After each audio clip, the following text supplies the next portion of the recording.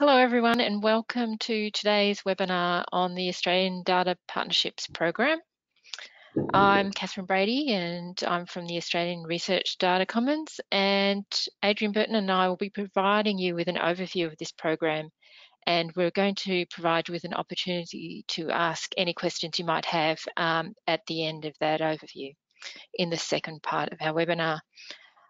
If you could add your questions to the question pod in GoToWebinar as you think of them and as we're talking, that's fine, just pop them in there and we'll get to them at the end of our presentation.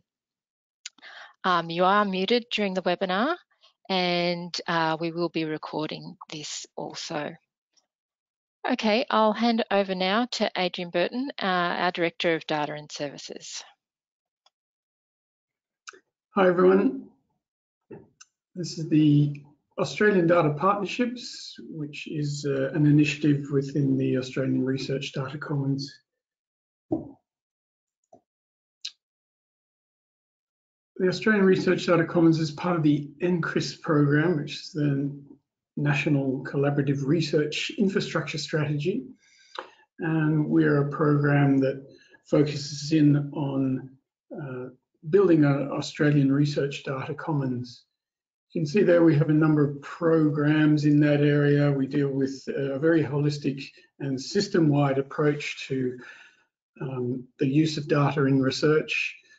We go all the way from national policy, people, culture, through software and platforms. We have an important coordination role within the sector around data. We also provide some storage and compute infrastructure ourselves, as well as the development of data and the provision of services. So very wide area of activity. That this particular activity is within our National Data Assets program. Again, within NCRIS, because we're doing this within the framework of the National Research Infrastructure Roadmap. What we're trying to do here is build up these nationally significant assets to support leading edge research, which is one of the defining characteristics of the national research infrastructure. What does that mean? What is a national data asset in this infrastructure kind of context? The program that we're talking about today is a co-investment initiative of the ARDC to build really on the premise that data is part of the national research infrastructure, or it can be part of the national research infrastructure. The premises on which this program is based is, first of all, that there is some data. Now, we're not too fussy about where the data comes from. It's data for research, so this could be from research. It could equally be from government, business, or other sources. Should be national. One of the premises behind this program is that we are talking about a data asset that is generated and consumed and governed by multiple organizations. So the NCRIS program is a national research infrastructure program. So we are dealing with data that requires multiple organizations to be involved. As far as research is concerned, the NCRIS program really is to support leading edge research. So we are looking for those kinds of assets that can be applied to research. So it's not just collecting data for data's sake, but it's collecting data for research sake. And there are this is an exciting time in research where the information and innovation agendas are really pushing new ways of doing research, and data is one of those things that can help that. It's also an infrastructure program, so you should keep that in mind when you're thinking about partnering with the ARDC. We are an infrastructure program, and so the data that you're developing we are really looking to partner with people who can make the data available in the same way. You know, think of infrastructure like a road or a port. Anyone can come and use this infrastructure for productive other research reasons. So really, we are looking to almost expand the national infrastructure offerings in data by co-investing and partnering with a whole set of people to build up new assets that can be part of this infrastructure. They can be used by a wide range of different researchers and even non-research. So that's really the basic tenets behind this program, is that data can be part of the national research infrastructure, and these are the kinds of criteria, but characteristics of data that can be part of the national research infrastructure. If you look across the ecosystem, right at the bottom there is a lot of data that comes from or is related to the normal project and operations of research institutions or government agencies, and we are very supportive of that. This program is not necessarily just about that operational or project level data.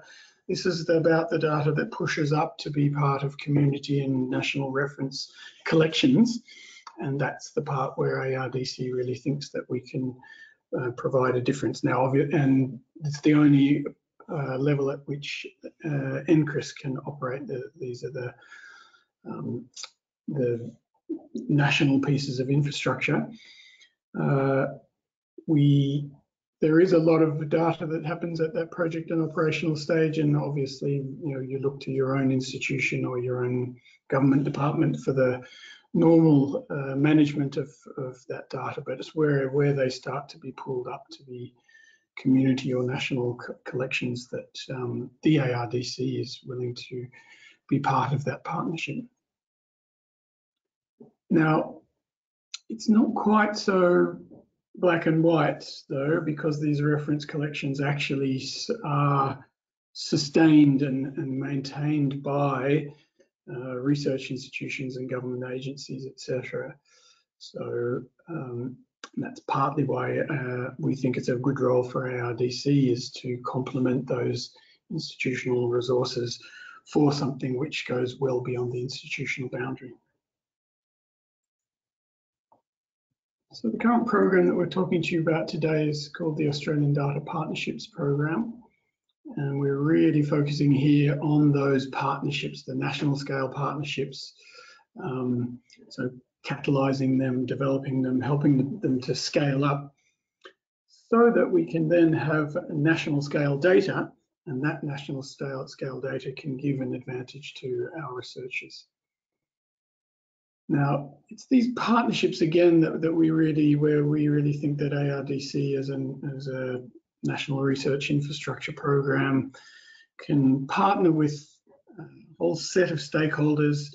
In one sense, ARDC can be, the glue or part of the cement or part of the catalyst to bring this, or to solidify, to develop these national data assets.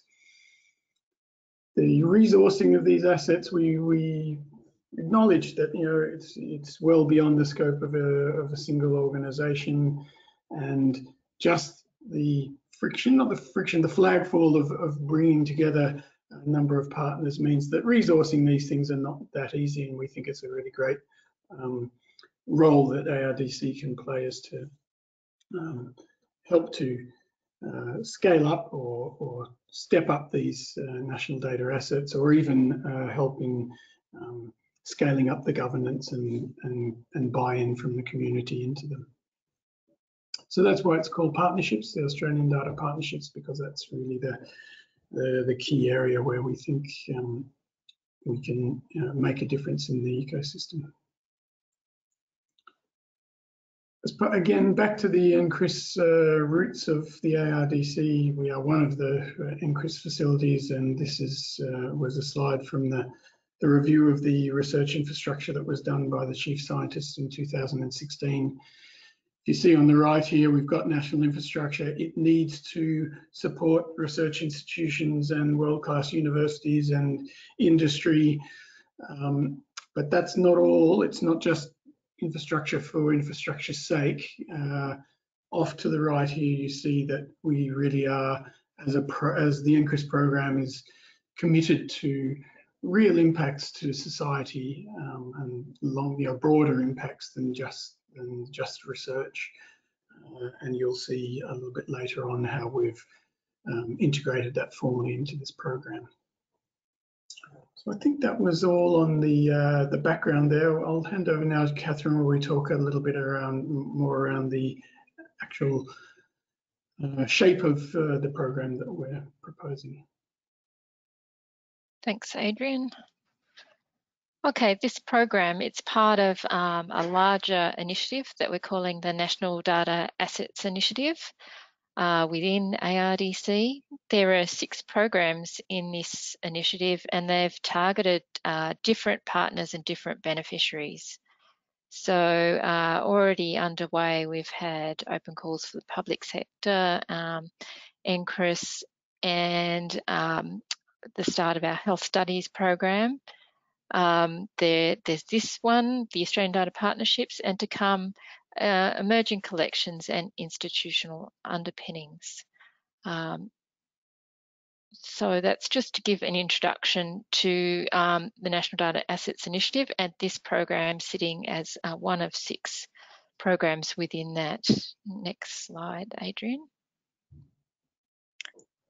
And you'll see that this, some of those other programs were targeted to particular beneficiaries or audiences. This one is the most open of the programs. There are no particular eligibility requirements around who can apply. We're looking for national level data assets, preferably both in coverage and access. And as Adrian mentioned, the partnerships in the program is important. We're looking for multi-organisational initiatives, so strong partnerships, national partnerships to deliver those national level data assets. We're talking about this program as our flagship program, as being our largest and most open program of the 6. So at a glance, we're looking to support development of national scale data assets for leading edge research. As Adrian said, we're recognising that the benefits from such national scale data assets can't be realised without some sort of Commonwealth investment, and that the scale of such infrastructure and its collaborations won't emerge naturally from individual research organisation investments and activities. So ARDC is taking a role here. And to do that, we're investing up to $500,000 per project, with projects expected to commence next year in January. The call for expressions of interest is already open on our website, and it'll be closing at the end of next week, which is the 31st of July. For those applications that are successful at our expression of interest stage, they'll be invited to submit a request for proposal, and that request for proposal will open on the 1st of September and close again on the 18th of September, and there will be an evaluation period after that. And the next slide. What we're looking for in these projects is a number of key characteristics, and that is that these projects are establishing a new national data asset, or they might be enhancing an existing data asset, but such that it has made a national data asset. We're looking, as I said, the eligibility is very open, but we're just looking that the project lead is from an Australian organisation, but the project collaborators could be international. We're definitely looking for the active project participants to form a national partnership, and that's a very important part of this program. And we're looking for the data asset that results from these projects to be national in scale. And what we mean by that national in scale is that the data is contributed by multiple organisations, that there are multiple beneficiaries and they cover many organisations, or that the governance arrangements include multiple organisations, actually, so all of those things. So the next slide, what sort of things are covered in this program for these projects? What sort of activities are we looking at? So there's quite a bit of detail there, but briefly, there'll be activities around identifying and documenting research purpose and the target research community for the collection. Looking at improvements to data quality, data standards, the coverage, the discoverability, usability and access arrangements around that data. There might be activities around consensus building for adoption and implementation of those improvements or that above around quality, coverage, etc. They might be activities that look at developing data deposit and capture workflows or processing and curation pipelines, or even the interfaces and tools and platforms that support that data. And part of those activities would also be in scope would be formalising policy statements, governance arrangements, and the operations and business models around the national data asset. And for co-investment, which is our next slide, previously for our ARD supported investments, we've asked for a matching co-investment of dollars from our investing partners.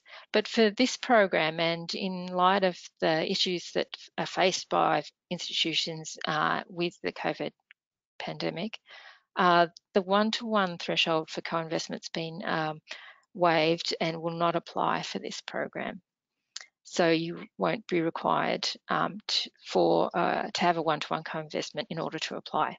However, the amount of co-investment that you're proposing in your application will form part of the assessment that we make during the evaluation process. So it is still an important part of the overall program and its assessment.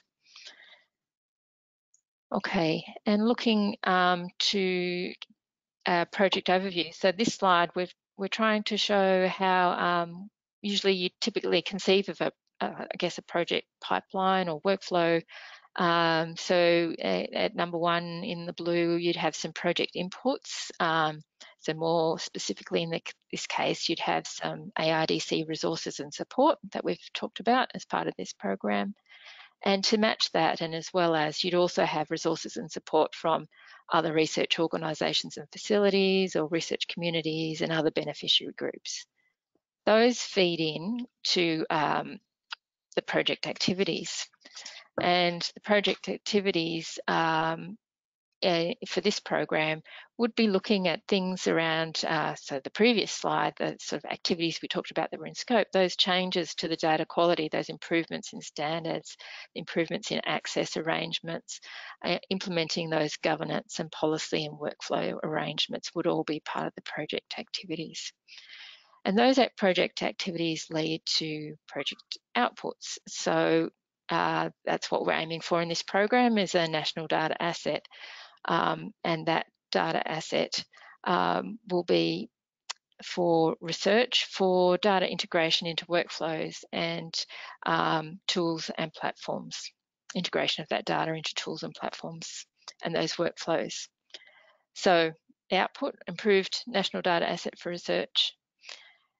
Having a look at the next page, so beyond the project outputs, it's really important, we're thinking for this program that we have a focus on the longer term project outcomes and the impacts for those projects. So we're placing quite a bit of importance on the post-project phase that we're calling it. So those project outputs from the last slide, that improved national data asset that's available for research and the integration of that data into workflows and platforms will have outcomes also as time goes on, And we're hoping that those outcomes would be something like the increased use of that data in research, as that's an aim of this program. And then those outcomes lead to those longer term impacts, those things that might be a little bit more difficult to see and measure, but we're looking to make changes there and see things like research efficiency or environmental, social and economic consequences from the investments that we and you make in this program, leading to increased use of national data assets in research and these ultimate impacts in the wider research space and in society as a whole. So that's a little bit of an overview of how we see our investment and the projects sort of flowing and working, and Adrian's going to pick up with those outcomes and impacts. Adrian. Sure. Just taking up on what Catherine was saying there about the really emphasis that we're placing on these outcomes and impacts of the projects. And so we've integrated it throughout the whole program here. In the planning stage, exactly how the data will be used in research is part of the selection criteria, as are the intended, broader impacts. We're encouraging research users and end beneficiary and translation partners to be all part of the program. And we'll be asking questions about who's on we're encouraging them through the criteria and through the questions to have those kind of end user beneficiaries involved right from the beginning, so that they can be part of the planning for the project and part of the planning of the infrastructure. And we will be asking for an explicit plan as part of the project plan, the normal project plan that you do for any kind of a project. We will be asking for an explicit section around how you're planning for the asset to be used in research, and then how that research intends to connect to broader societal impacts. So that's all in that first side there, the planning side of it. We will expect that as part of the implementation of the actual project itself, that you implement the things that were in the plan, that you really have a program around community awareness about how to get the research community buy-in to the use of the data infrastructure, that you're putting in systems to track that usage. And as an important part here, we take this so seriously that there is an extra 5% available if you are making changes that will allow you to track the usage of the infrastructure after the project. And then on to the last section there, there's a reporting phase, and that's the formal reporting for these projects continues to the 12 and 24-month stage after the project, in which case we'll be contacting you for information about the use of this, any metrics you have around the use of the infrastructure in research, and a little bit, in the broader sense, any narratives or story about how it's connecting into the broader societal benefit. These are things that we inherit from the NCRIS program. We know that all research organisations in Australia are also inheriting these same imperatives, because they're not just things that we're making up, they're part of research system policy in Australia, that we have excellent research, that the research infrastructure supports that excellent research, and that the whole research system is contributing to the benefits for the society.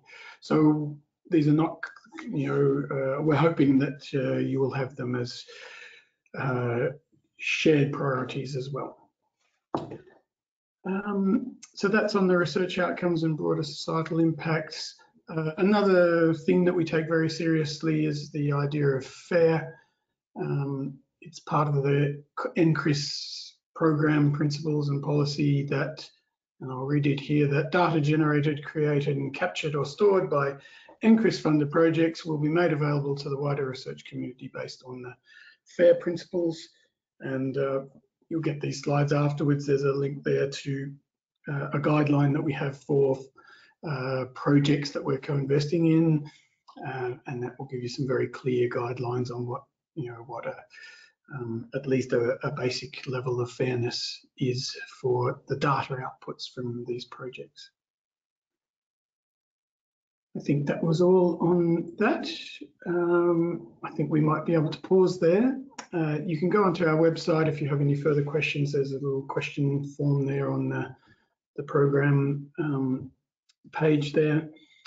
I think we're ready to pause for questions. I think we mentioned at the beginning that questions, you type them into the question box.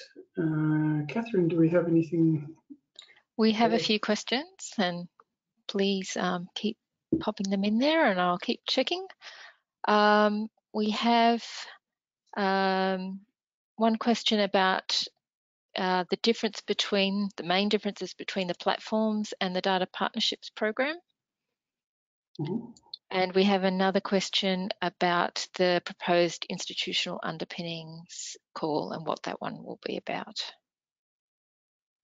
Good. Well, funny you should ask that question, but I've got a couple of slides here, so I might as well just go straight on to those. Assuming that people would want to know not necessarily just about the Australian Data Partnerships Program, but its relationship with other parts of stuff that other programs we have. One of the ways of looking at infrastructure for data is that you can build generating data infrastructure. You can build data that's infrastructure that's for organizing data or using data, and obviously they're linked and related, etc. But the focus, quite often in infrastructure terms, we're focusing on these particular functions. As far as the ARDC programs are concerned, if you're thinking about a platform or a software and an environment that's really focusing on helping people to use data, then that's probably to do with our platforms program, which we'll talk about. If you're talking about, oh, my things have gone out of whack there. If it's about generating data, then ARDC does not have any programs in the generation of data stage. That's a different area of infrastructure that we're not involved in. And if it's about organizing data, then we have our National Data Assets Program. So just to between that, so the question we specifically had is, what about where do we sit between platforms and national data assets? The National Data Assets Programs, and there are a number of them, but they're all are to do with improvements to the data itself. The actual data asset is the output of a National Data Assets project. The improvements are broad. We have a very holistic view of the world. Its quality and standards, process, fairness, the coverage of the whole asset itself is in scope, as is governance and access arrangements and policy, etc. Because we're focusing in on the content in the National Data Assets Program, it is in scope to build the interface to tools and platforms within these projects. On the other side there, we have another call out for platforms. And the platforms is more about a platform or a virtual environment or that allows researchers to do something, to use or analyze or visualize, manipulate, collaborate, access. There's a whole set of stuff there, but that's what a platform project is about. And the platform project is really about the development of that software platform, adopting and adapting platforms there. And of course, the last one there, the connections back to the data are in scope there. So there is a little bit of overlap between the two programs. There are some activities that would be in scope for both. But if the core of your activity is in one or the other, then I strongly recommend that you tailor a specific proposal, that is appropriate to those programs.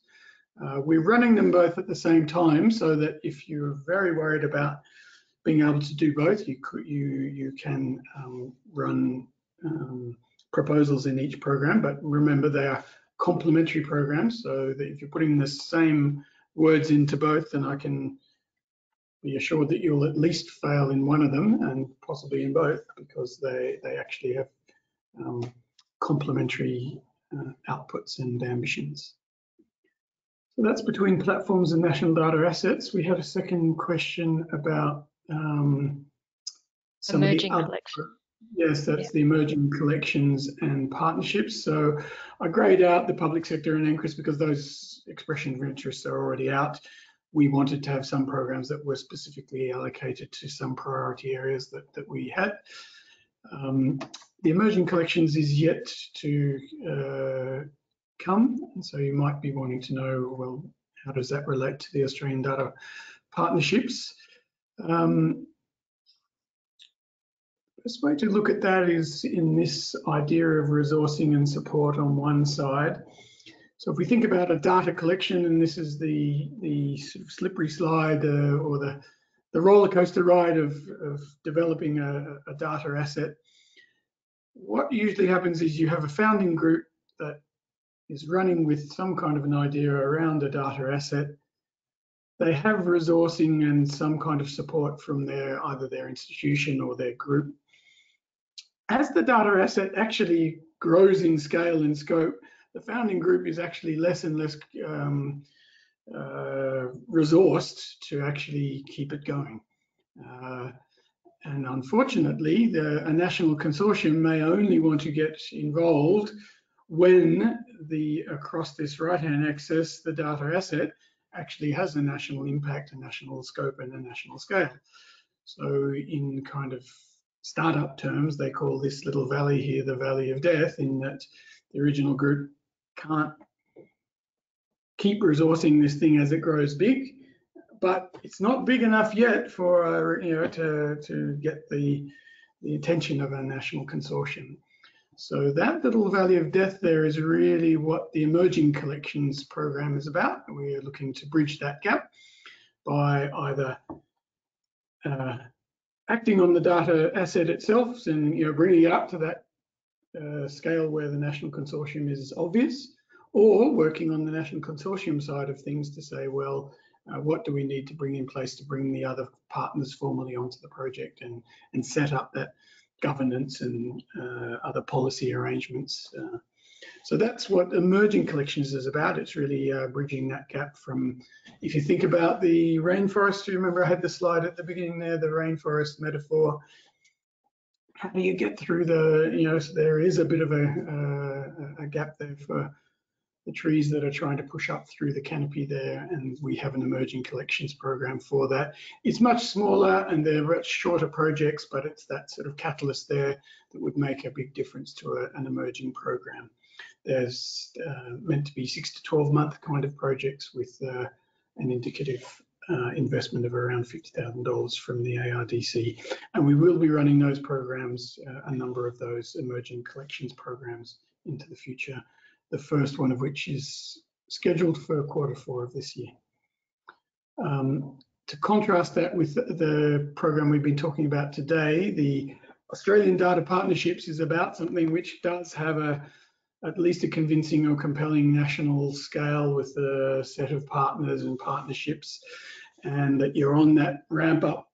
And remember I said that the role of ARDC was to help with the scaling up or the step up, or really catalyzing a new state for a compelling data asset. So that's they're targeted at slightly different stages of development, and that's why we have, I know it's a little bit confusing, we've got a lot of programs, but those programs are there for specific strategic purposes, so that we have a portfolio of activities that help a number of different stakeholders and types of data collections.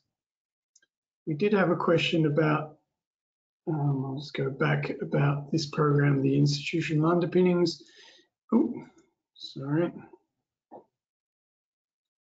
The institutional underpinnings is aimed at the institution as an institution. So the central areas of the institution stepping up, the research offices and IT and library and e-research as an institution stepping up to say, yes, as an institution, we have the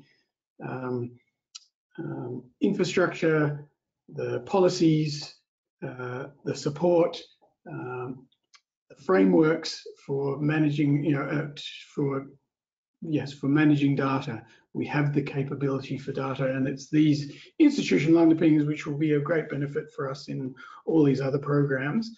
But that's the institutional underpinnings program is really focused back at the institutions in setting up a national framework for this institutional capability in data management.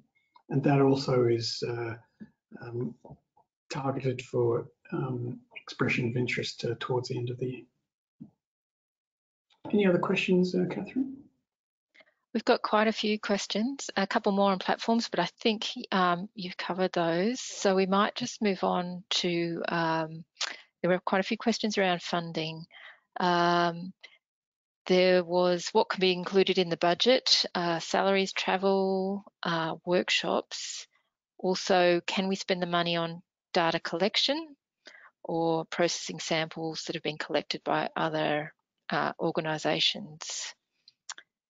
And there, I might start going backwards into those, and you can remind me of the ones that I haven't answered. Data collection, as we said, our program is not really about data generation.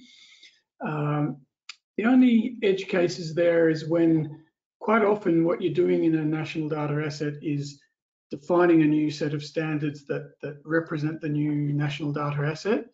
And those standards quite often need to be pushed back into the data collection pipeline. We certainly wouldn't be funding, data collection as part of our contribution to these projects, but the integration, I suppose, and the socialization and the adopting of those new data standards and principles into the data generation pipeline could be a small part of the project.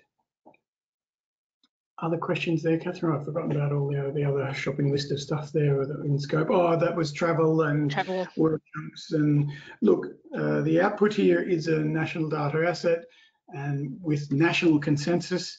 So long as the activities that you're proposing are to that end, then that's okay if you need to have a workshop. Again, it's proportion. If you're doing data consensus and data development and data standards development, we understand that you do need to do, there needs to be a lot of communication around that, and any activities that contribute to that can be in scope. Traveling just to do research or to attend a research conference is out of scope. These are infrastructure programs. I think that was everything, Adrian. There's a couple of questions about co-investment. What's considered co-investment? So is that staff time, existing infrastructure, salaries, again, travel? If we have a grant that's already investing in a data asset, can we include that funding? Can we list past investments in the data asset? The key thing about the scopes, and let me see, because I've got this up on the screen, I can control all that if I go back. But the key thing about what you can co-invest in is here. Co-investment is in the activities of the project. So anything that's in scope activity there that is going to be mentioned in your work packages, any contribution to that is in scope for co-investment. The inputs are not co-investment. So if you've got some existing data and you've been collecting that for 20 years, we are very grateful for that activity and support it. However, you can't say, look, we've got $100 million worth of work that's already happened in this project. What we're saying to you, okay, what is going to happen in this project, and what activity, who is going to invest in those activities. I think there are another, just remind me of any of the other questions around that.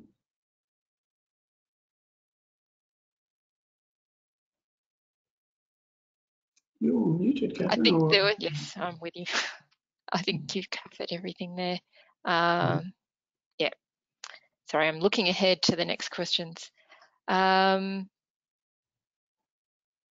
was a question about what resources are available through ARDC for storage of large volumes of data in perpetuity. All right. These projects are for catalyzing, developing, doing something different, changing the quality of your data. Remember we said there are improvements to data. We also have programs around storage, and those programs like this are being rolled out in a gradual way. So yes, we do have programs in that area. The activities that we're asking about in this project are about, what is required to build the content of that collection, what is required to change the quality of it. So we hope to be able to bring together a whole set of things. Remember in my very first slide, we say we do skills and people and culture and policy. We hope to be able to contribute to your projects in a number of ways, including long-term storage. We will be looking to you as well to tell us what you think the operational footing of the program would look like after the end of the project. And the ARDC is part of the long-term national research infrastructure, and we will continue our program of in all those areas of culture and policy and software platforms and underpinning storage and compute infrastructure. Okay, there were a couple of questions about international partners. So the first one was, can overseas organisations be involved and provide data? Can we have international partners? And is integration of national data assets with international comparative collections within scope here? That's a very good question, and not one that I was particularly prepared for. In general, the linkages with international are a sign of extremely high value, and so we would consider them to be highly desirable components of a project. The way we've set it up again is that these are for improvements to a national data asset, and connections to international will certainly give our Australian researchers an advantage. Everyone wants to be able to take part in global research. I think obviously the nub of the activities of the project is to make the changes to our national assets here to make them integratable or to enable collaborations with those international partners. So yes, I can't see why any of that activity would be out of scope. The obvious thing that you need to, the output of it is that we actually do have a national data asset. So aligning with international best practice is probably one of the best ways to make sure that you're getting the best standards. So a number of the things which are in scope, changes to data quality and standards, even on this slide here.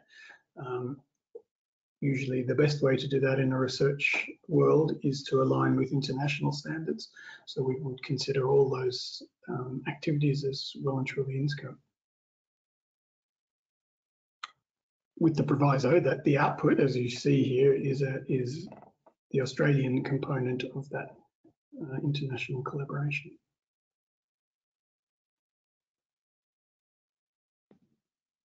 We have another question around eligibility and organisations. Just clarifying, when we say multiple organisations, do we mean individuals from multiple organisations or organisations as a whole? So I think we use that in relationship to governance from multiple organisations now. Having people from multiple organisations is a sign of national buy-in. So I think that's a very good thing.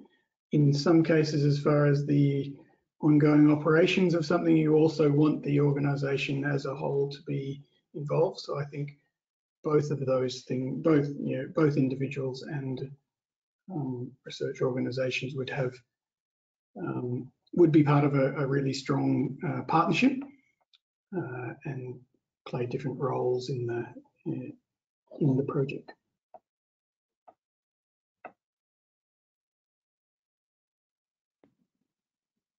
Okay. There was a question about is partnerships, this program, Australian Data Partnerships, the same as national data assets?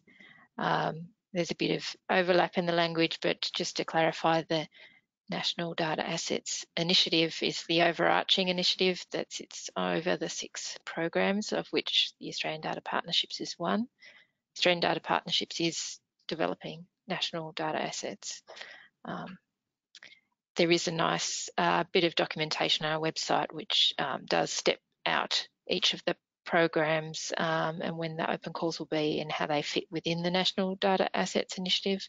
There was another question about emerging collections and information on that. Now you can find that on our website, some brief information on the ARDC website as well. With more information due within the next month. Yeah.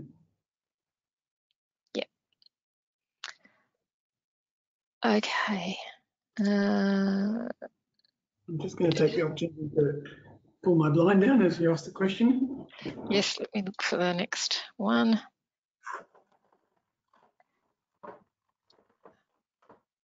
Okay, we had a couple of questions, I'll try these, about the process. So I was just saying, Adrian, we have a couple of questions about the process. One is about, oh, I've lost it now, was about the filtering at the EOI stage. What will happen there? Will there be filtering? Yep. And I'll find the other one I just lost. Sure. Usually the EOI stage, we did say that some would be invited to go over to request for proposal. Usually the EOI stage, the only thing that we would be filtering on is on the eligibility components of the program, meaning are there Australian research organisations involved in a partnership? Are you developing a national data asset? If someone were to come into this saying, I'm doing a training program and we love training programs, we would say, well, okay, you're an individual, this is a training program, it doesn't really fit the criteria for this program. So those are the kind of things we wouldn't take forward into the request for proposal. At that EOI stage, we're not judging whether we think it's a strong proposal or a weak proposal or etc. It's just whether it fits the eligibility criteria of the program.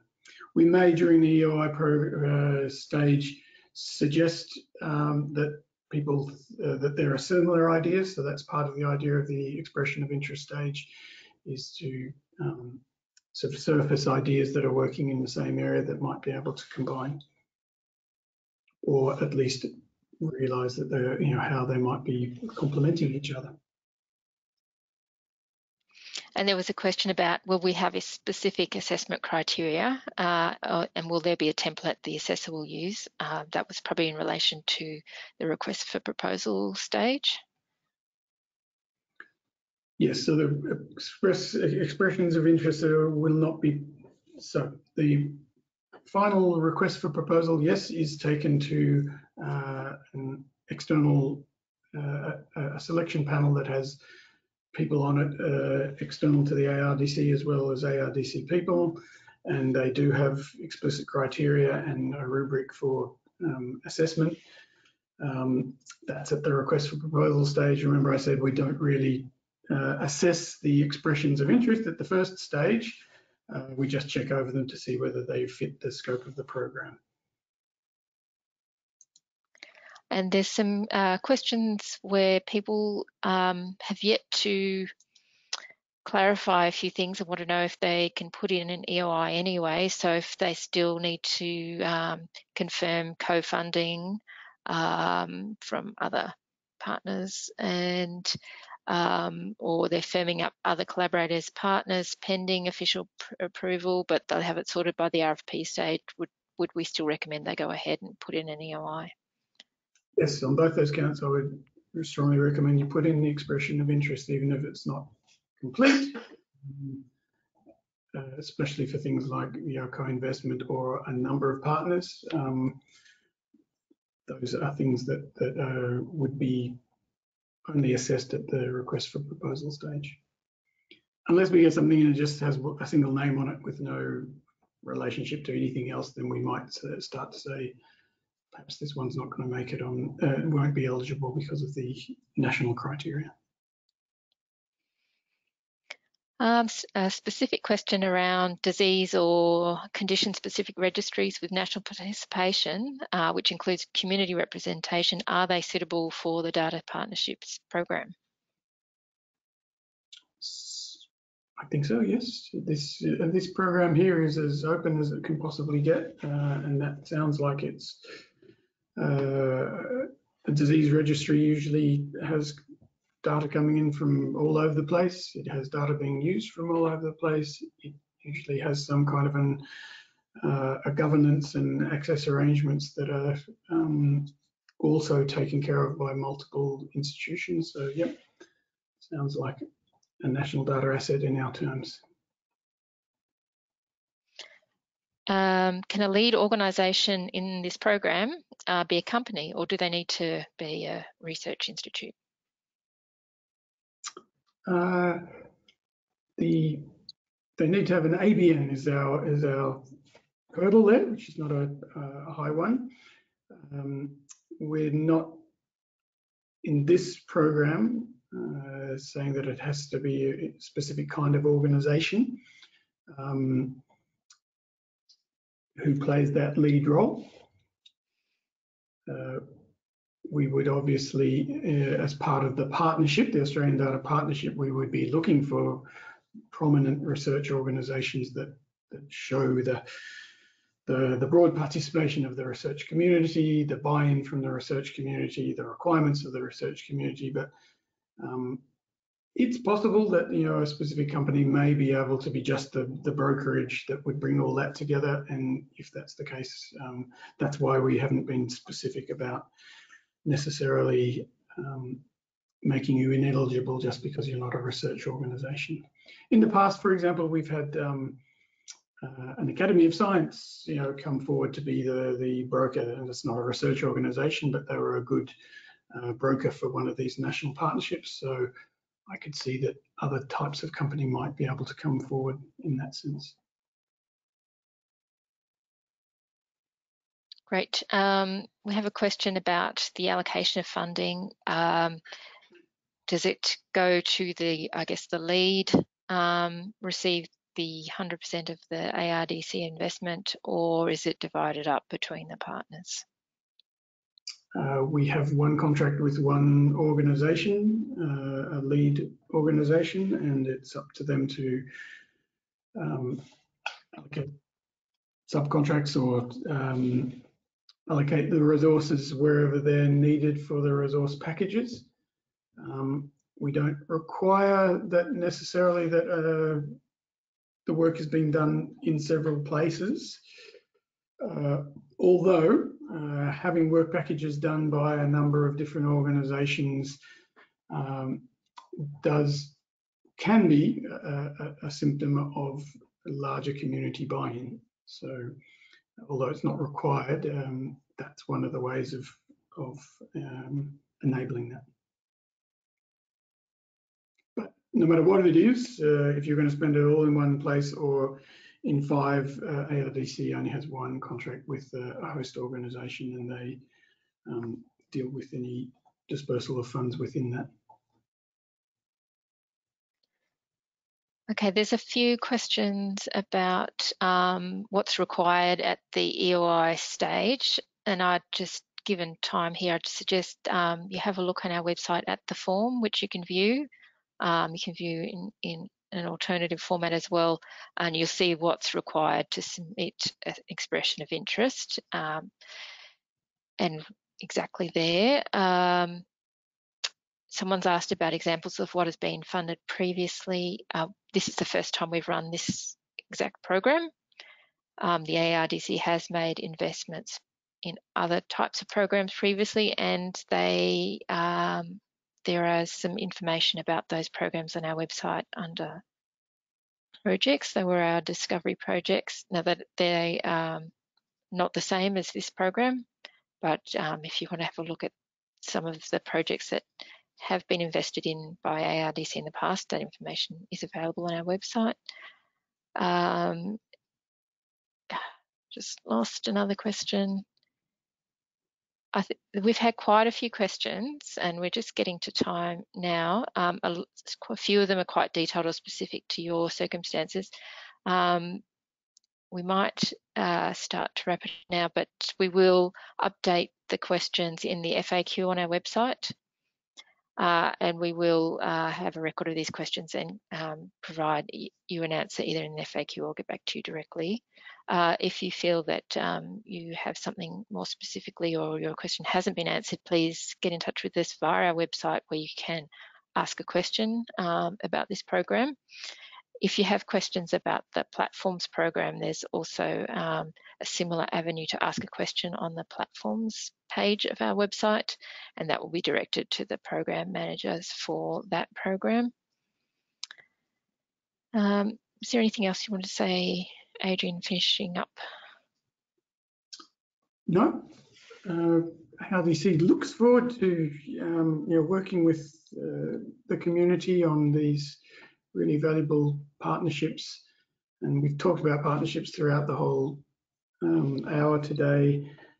It's part of our strategy to do with data, in that data is not a transaction that you just, it's something that has time and depth, and it has a history of how it was produced with a research community or through a government process, and it has history into the future about how we will build longitudinal data sets, etc. So we think that the best way for us to capture the value of data is through partnerships with long-lived research organizations and government organizations, and that's through the application of ARDC resources and letting the data reside with the different research organizations or government agencies, businesses, that's the best way to build a data infrastructure, is through these partnerships, where components from the national research infrastructure, components from research organizations and other players, that's the reason why we've had such a focus on partnerships here, is that's because that's the kind of infrastructure that's required for data. So we couldn't do it, we can't possibly do it without you, so we're really looking forward to being able to partner with a number of players in this area. Thanks, Adrian, and thanks so much everyone for your attendance today and all the fantastic questions. As I said, we'll be updating the FAQ on our website in the next couple of days, and please, if you feel you have a question that hasn't been answered, get in touch with us via the Ask a Question form on our website, and we're looking forward to receiving all those expressions of interest. Okay, that's all today. Thank you. Bye for now.